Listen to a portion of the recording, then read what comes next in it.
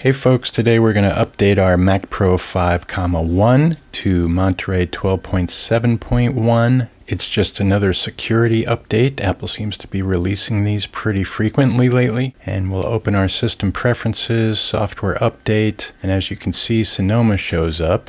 You do not want to install Sonoma or Ventura when you're using Martin Lowe's OpenCore package. And of course, if you're running OpenCore Legacy Patcher, you can upgrade all the way to Sonoma, but I don't recommend it. You're not going to see any performance increases. In fact, you'll probably see the opposite. And I'll touch more on that at the end of the video, as the Xeon processors are really starting to show their age. So you see another update is available, more info, but the only update in there is Safari, and that's because we have not updated our config plist and rebooted the computer. So let's do that.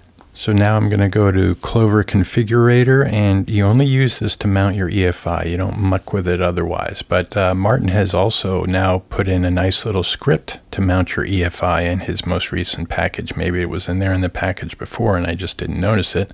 But I only noticed it after I did the update, so I'll stick with Clover for this video.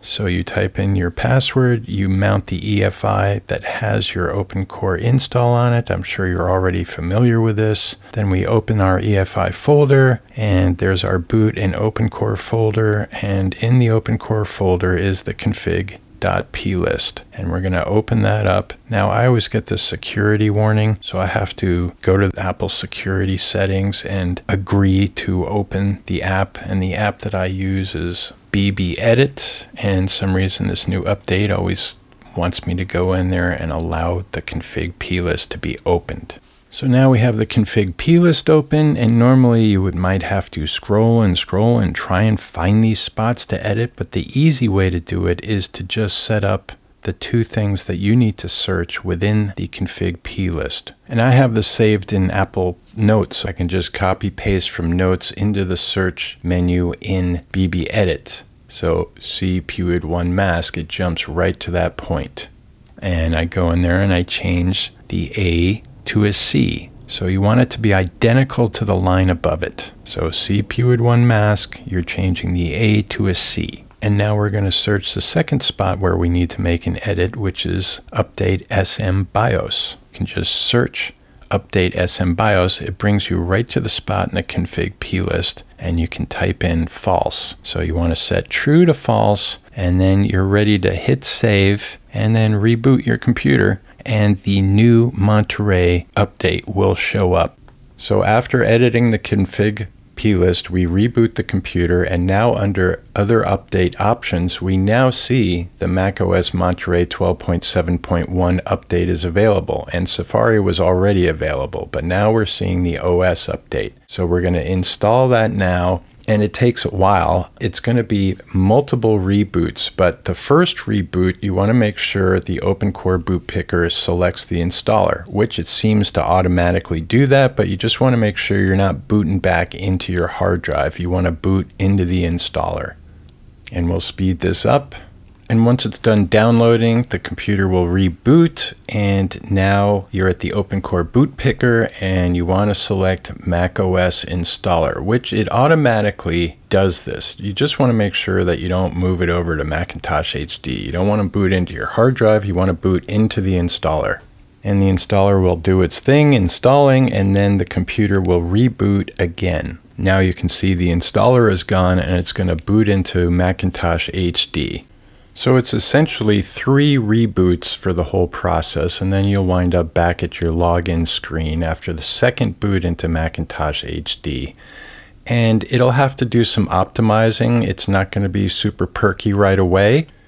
And our update was successful. We are now running 12.7.1 on the old Mac Pro 5.1. Mine's a 2009. It's got 2 Xeon 6-core processors, so it's a 12-core, and 48 gigs of RAM, and an RX6800XT, which I have a video on how to install those in a Mac Pro 5.1. But anyway, we are going to move on to one more step that you have to do after doing this install, which is to put your config plist back to its original state before we went in and made the 2 changes. So we're going to launch Clover, and we're going to mount our EFI EFI that has our OpenCore installation on it. The EFI is just a hidden partition on every hard drive. Each hard drive has an EFI. So we're going to mount the EFI, and you can see it pops up over there on the right. Going to open the EFI, and all we're going to do is replace the config plist that we modded. Instead of going in there and retyping in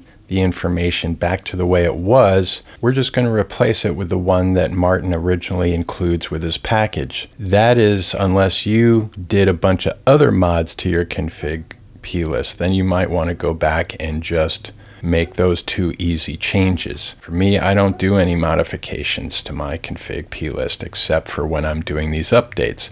And we're going to just replace the config plist from my downloaded copy of Martin's package to the EFI folder, replacing the one we modded. And now it's back to the way it was before we went in and made the changes. So now we reboot and our computer will be running at top speed again. So here's a recent quote from Martin Lowe that was on Facebook. My OpenCore EFI folder is only a bootloader. For Ventura or Sonoma, you have to patch some system files to bypass the AVX2 requirement, and OpenCore Legacy Patcher does a good job at it. So Martin's does not work with Ventura or Sonoma, which I said earlier. If you want to go there, you have to use OpenCore Legacy Patcher. So OpenCore Legacy Patcher does a hack to the operating system itself to bypass AVX2 instructions. So you're kind of playing with fire there a little bit, if you ask me. And so far, they have not been able to get Big Navi, which is the RX6600, 6800, 6900, to be able to work beyond Monterey. So even if I wanted to install Sonoma or Ventura, I can't because I have a GPU that is not compatible. AVX2, also known as Haswell New Instructions, expands most Integer commands to 256 bits and introduces new instructions. They were first supported by Intel with the Haswell processor, which shipped in 2013. Therefore, the Mac Pro Xeon processor does not have this ability in the chip. And that's where OpenCore Legacy Patcher comes in, and it does a workaround to get the systems to load. It patches the system, but you're not going to be able to use software that has AVX2 instructions in it, even if you got the OS to install. And new versions of Final Cut and Logic are just coming out, and they're going to be using the AVX2 instructions, and you probably will not even be able to launch the program on the Mac Pro 5.1. But don't quote me on that. Maybe they will run. Maybe they'll partially run and you won't be able to use some of the options in it. I'm not sure. And there are also some games on Steam when you're running Windows that require AVX2 and they won't launch on the Xeon processor.